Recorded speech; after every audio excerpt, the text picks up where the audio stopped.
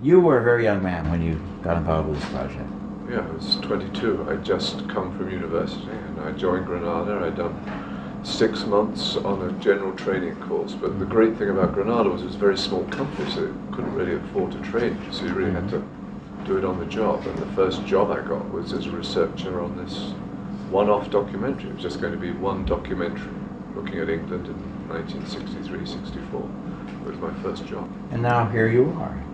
Here I am. This was a project that would consume all the rest of your life, and it still isn't finished. Yeah, I mean, it's in a sense, you know, it's the perimeter of my life in a way. I mean, my work in life, it's the first thing I'll do, and it's still going on. And who would have thought that 40 odd years later, 42 years later, we'd still be doing it, still be talking about it. That's the remarkable thing to me about the film, because, and you can call it the film or the films. In a way it's one work, in a way it's a work that's still being finished.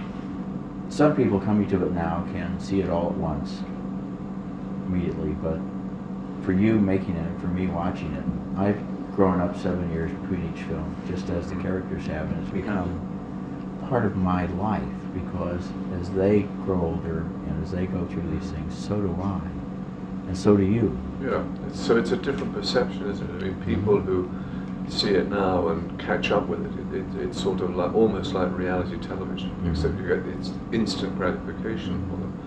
You know, people who came out in a box set, people who saw the box set, then come to me and say, when's the next one? When is the next one? You know, but it's a whole different rhythm. You know? And now, once you're trapped into it, you have to wait and sit it out. But it must be odd, you know, for people who see the whole thing, you know, however quickly they see it, but basically in one big chunk.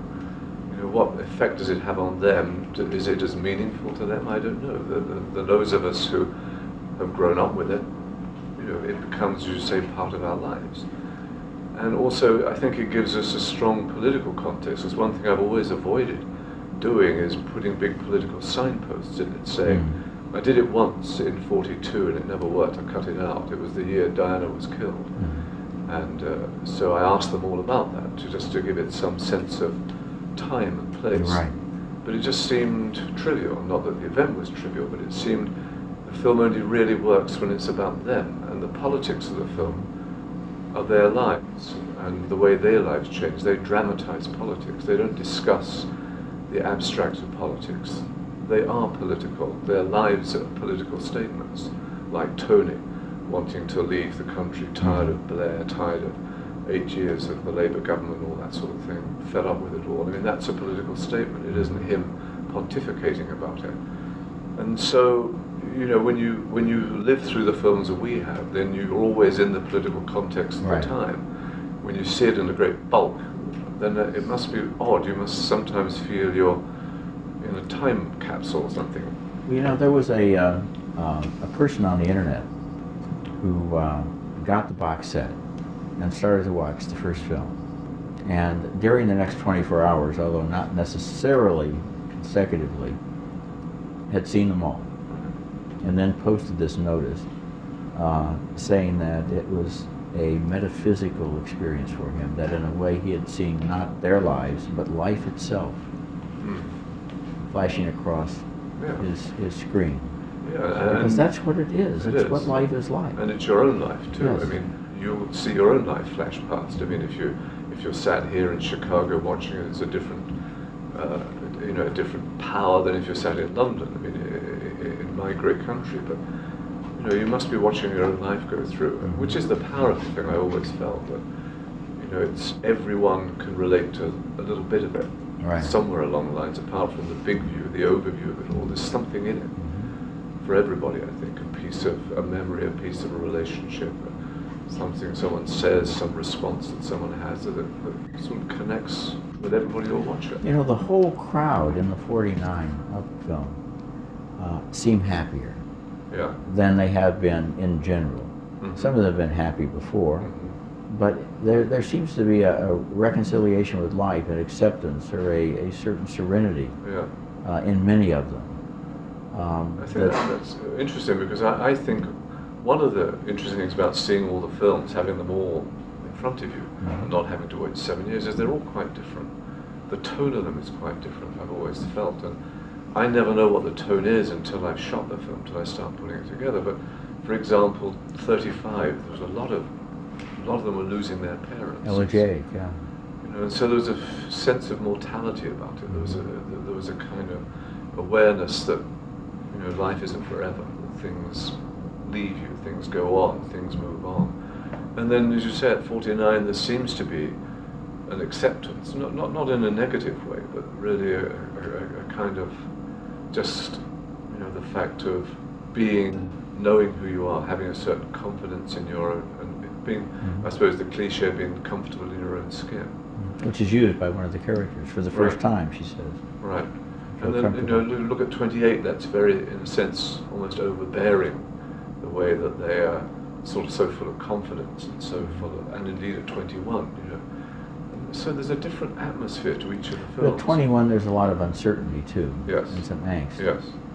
And is it Susie who's the chain smoker? Completely yes. changed from 21 from to 21 to 28. It's as dramatic as Neil. Yes. Between 35 and 42. It's incredible because she flowers into a self-confident, charming woman who's comfortable with herself, and at 21 she looked like she was coming to pieces. No, she's a strange story because by all accounts, I've lost her now. I mean, in 49, she sort of signs off and says, I'm not doing any more. But she's one of the great stories of the series, and, you know, people really like her, people really respond to her in a way that I don't think she quite grasped. Oh, I liked her in 49. Yeah, she's wonderful, and yet she, I don't know what it is, but she finds it tremendously difficult to do in A Great Invasion. I think I've lost. Yeah, because this isn't a documentary about these lives so much as a documentary about life. Yes. And as you sense them at the various ages, you look at them physically, they've changed. You can still see the face of the child. Absolutely. All the way through life, but nevertheless, hair falls out and waistlines expand. And at the same time, what the tone of their voice tells us is really more important than having another half an hour of information about biographically what they did in the last 7 years. I agree, and I've had an instinct about that too, and so I've always tried to keep it crisp, to keep it moving, and not to kind of let it get maudlin or self-indulgent or whatever, because I think, you know, you just need to keep the thing moving. You need to keep, because there's a lot of information when you're not just absorbing what's happening to them now, but you're reabsorbing what happened to them before. All those kind of, you know, impulses that you're getting that fed into your nervous system. So I've always tried to keep it under some sort of control. But yes, and what's been interesting with 49 is now I've got new technology. Now this is the first one I've done on digital, which is a huge benefit to me because I can do very long interviews. Before, all the way up to 42, we were doing them on film, and so after every 10 minutes you'd have to change roles. And it was very hard to kind of keep focused, to try and get after them, you know, get underneath them, get into them, and all this sort of stuff when you kept having to stop and start. Now I can shoot for 38 minutes without stopping. And also you need less equipment, so it's a much more intimate relationship between me and them. There's not a large crew around. So the technology, the change of technology has been very, very interesting and useful to me. You've said that a couple of things you did which you regretted. There were two characters where you thought you could anticipate what would happen in their lives. One of them you were right, although you were a bit off on your time scheme. And the other one you were wrong. Tony is a good way to start the film because he is so happy down there in Spain with a swimming pool. I know. And that little boy at the beginning looks like Truffaut's hero in 400 Blows. He's peering out of the screen in bafflement. And here is this confident 49-year-old, expansive, happy man who has some complaints, but he's been able to solve those by getting his holiday cottage, and he and his wife are working hard. That's right. It's incredible. But he embraces life, doesn't he? I mean, he just attacks life as such. You know, he's hard work because he's so enthusiastic. You know, he's so full of everything, so full of ideas. So it's sort of tiring being around him sometimes. But you know, he has done incredibly well. And yet, when he was 21, you were convinced he was going to be a criminal. I was. I mean, it's this terrible, terrible impulse to play God.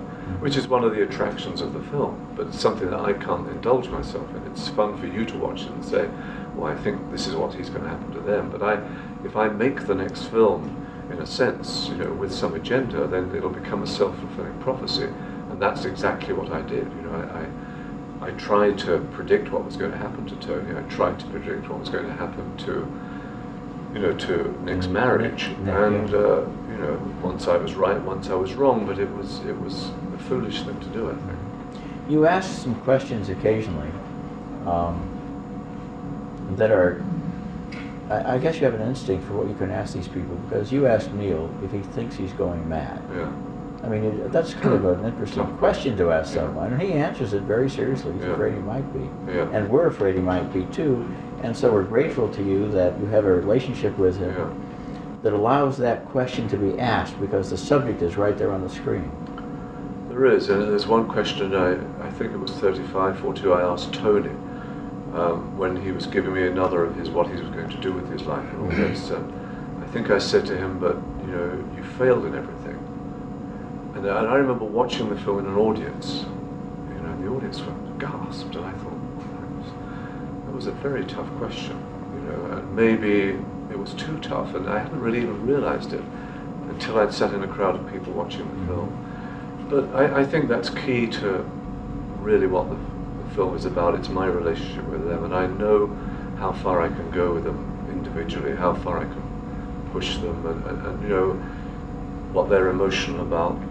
And I don't mean push their buttons so much, but and there's a trust between us, I think, you know, because none of them have ever turned their back on me and said, you know, they're unhappy with how it's been gone, how it's been treated, how it's been done, whatever. No one's ever turned their back on me, so no one's ever complained about it. So, you know, I think it's because of this very unusual relationship we have that, as you were saying, I mean, I know these people better than almost anybody alive. I've known them for 42 years.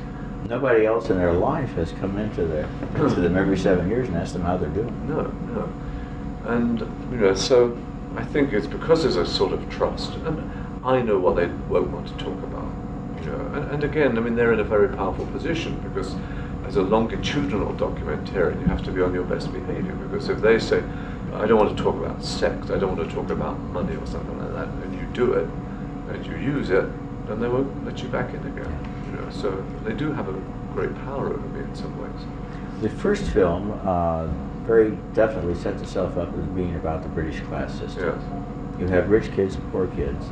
You later said you wish you'd had more middle class people than you do. And then, as the years have gone past, has the class system persisted in their lives, or to what degree have some of them moved outside? I think a lot of them have moved outside it. I think that kind of oppressive class barriers has diminished a lot, and it's a very deceptive film, because people say, well, is this a portrait of England? And I say, well, this is a portrait of people who were born in 1956. You know, this is a portrait of that generation. Had I started the film 7 years later, 10 years later, I think it would have been different. So it's very hard to draw a massive kind of conclusion or definitive view of English society. And I think that was the great kind of metamorphosis that the film and I went through, that it definitely started out as with a political agenda. It was a very socialist left-wing company, Granada Television, working on a very, very provocative program, World in Action. Very left-wing, very aggressive, you know, and this was a film saying this is the state of the country, it's not good enough, you know, social barriers shouldn't exist, they're a great waste of people's time and talent. And the humanity of the film, I think, came out after 21, when we kind of grown through all that. And those arguments weren't meaningful anymore, but what was meaningful was the people. When you think back to when they were born in 1956, in a sense that was still the old England. There were still shortages of consumer goods. There was still poverty. There was still the war wasn't over with yet in terms of economic well-being. And 63, when you film it, is that year that Larkin said, sexual intercourse began in 1963, a little too late for me, between the ending of the Chatterley Band and the Beatles' first LP. 63 was the Beatles. And the Beatles, for many people, that year represents the difference between people wearing suits and ties and hats and everything since. And that wasn't an accident. Because when they grew up, especially the East Enders, they were growing up in an East End that was much the same as it might have been 20, 30, 40, 100 years earlier.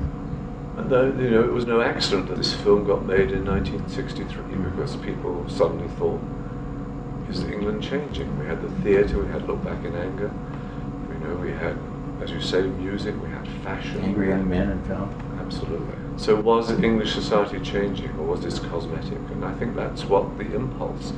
England was waking, we were hoping, from a big sleep. The war was finally over, and people were having sexual intercourse and all this sort of thing. And this documentary just simply came out of that feeling that maybe there was a brave new world out there. And of course, this film had a huge dampening effect on it, because you could see it all might be all very well to have the Beatles album and Mary Quant and John Osborne and all that sort of thing, but for the everyday working life of people, this class system was very much alive and well. It was us and them.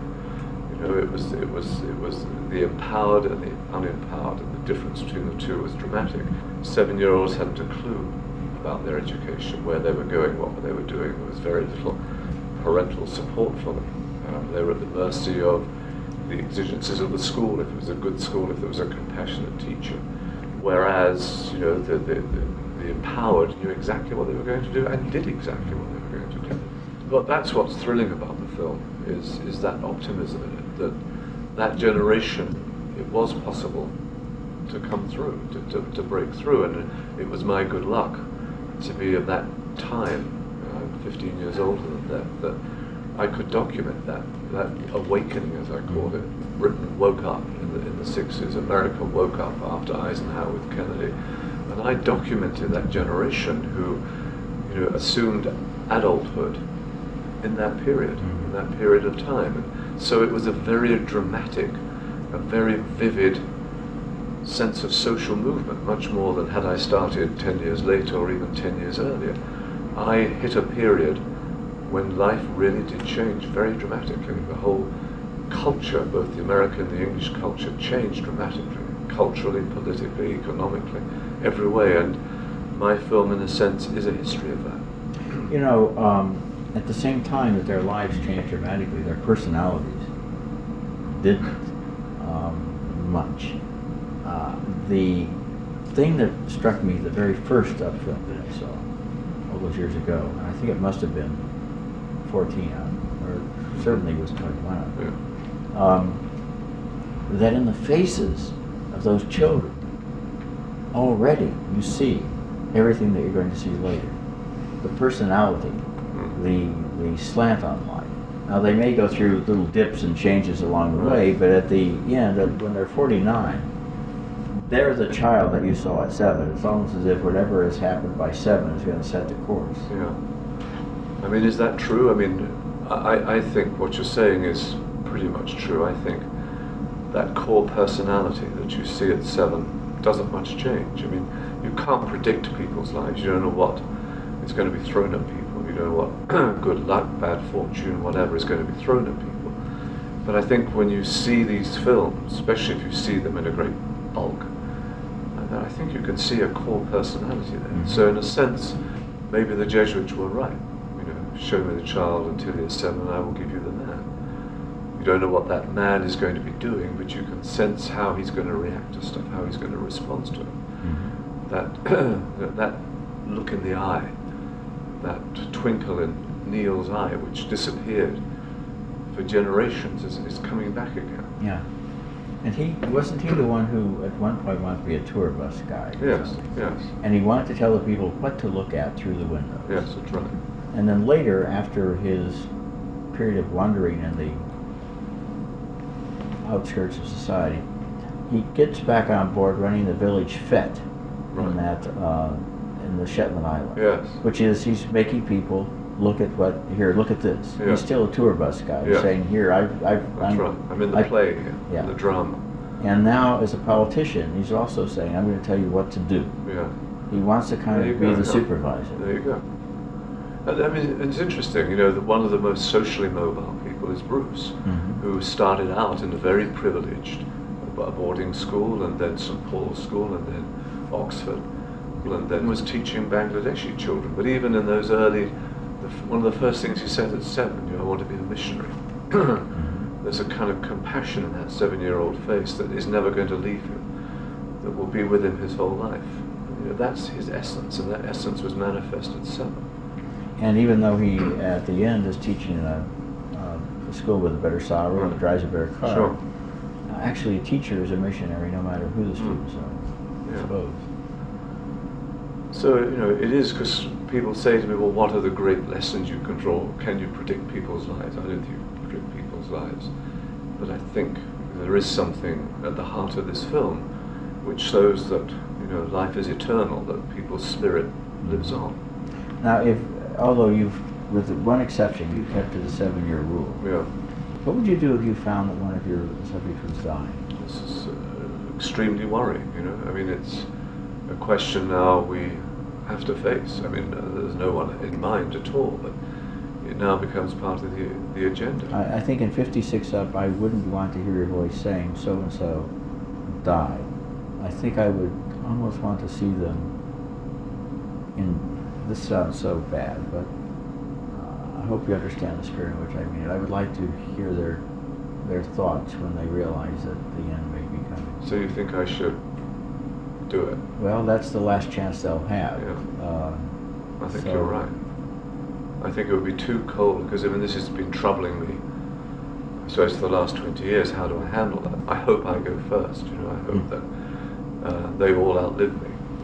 If you should go first, though, shouldn't somebody else continue on? Shouldn't this project continue until everyone is? I think it should. When I became a film critic, I had no idea that you could do it for more than 5 years. Right.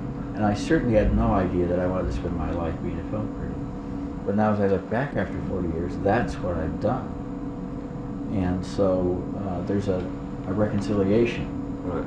And with these people, first of all, most of them are happy. Yeah. Many of them have grandchildren. Maybe do they all? No. Not quite all. No. And they love their grandchildren. Right. And basically they're happy with their children. They have a few worries with this one or that one, but there's pride in their voices. Yeah. And the returns are in. I mean, earlier they're still striving. Mm-hmm. They're still, I've got to prove myself. I've got to find my own way. Now, whatever has happened, it's happened. Yeah.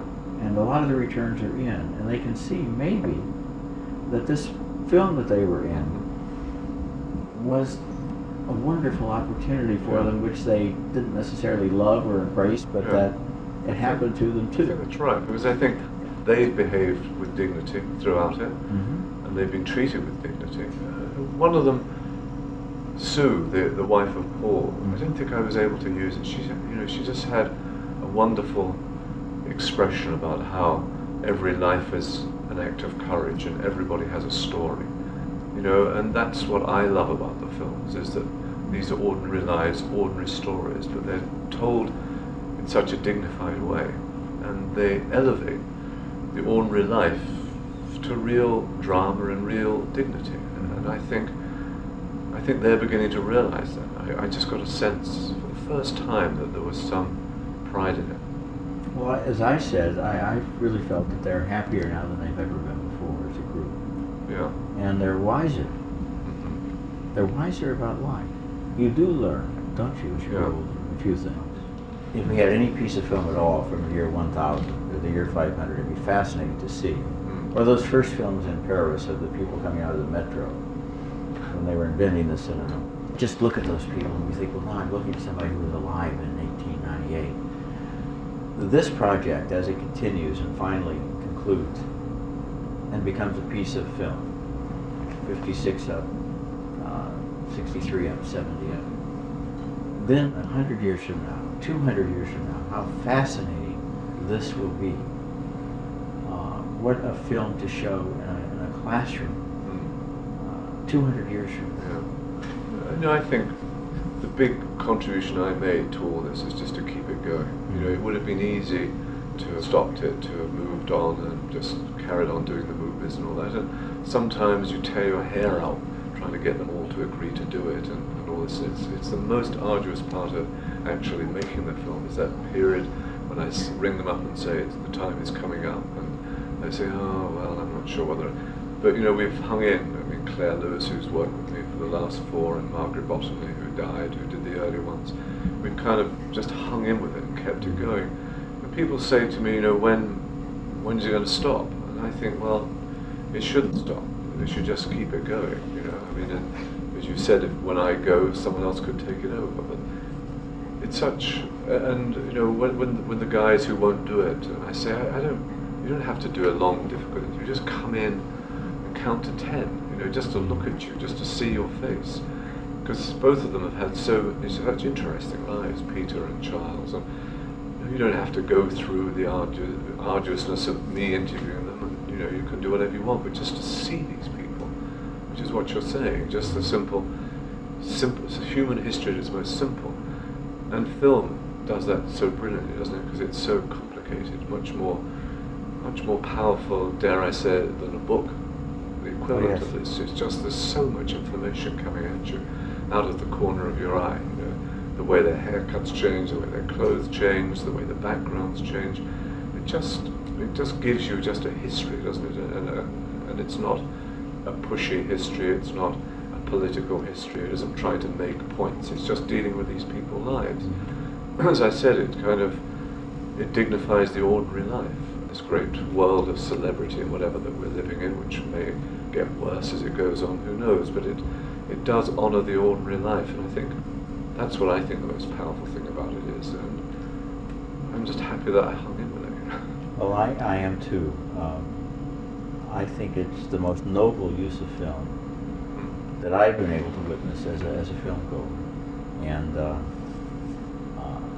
noble in its simplicity and its honesty and its directness and its lack of pretension or grandiosity. Just the gaze of an interested observer coming into these lives and saying, how you doing? Yeah, and it also, I mean, it is a family too. I mean, I've kept the same people with me. I mean, George Turner's shot it since 21, and Kim Horton's edited it since 28, and I just keep people around, and there is, I mean, it sounds a bit nauseating, oh, it's a big family, a big happy family, because it's tough stuff what we talk about sometimes, but nonetheless there's a feeling of love about it which kind of transmits, which, you know, you could take anybody apart, and you could make a film of these 12 people and take them apart and all that sort of stuff, and show bad sides and laugh at them and whatever, but, you know, I never felt that I don't think the films have ever been kind of sycophantic in a sense. I think they've kind of had a balanced look at it, but nonetheless, underneath it all is an affection for them, which I think is important in any piece of film, any work of art in a sense. You know, there has to be a feeling. You know, out of feeling and love comes any sort of art, I think. Well, I'm just happy that there's going to be a 56 up. Yeah, God and willing. we hope a 63 and so forth. Yeah. And I'm very happy to have this opportunity to talk to you about it, because I really think that if you're going to devote your life, as I have, to writing about the films, it validates that career choice of mine, and all these careers that you've had in this film, that there's a project like this, because it shows how film is a time machine and is an empathetic device like no other. And the fact that you've worked on this and stuck with it at great inconvenience, and despite the resentment of your subjects on occasion, has produced a great work. Well, thank you. I'm honored that you should think so.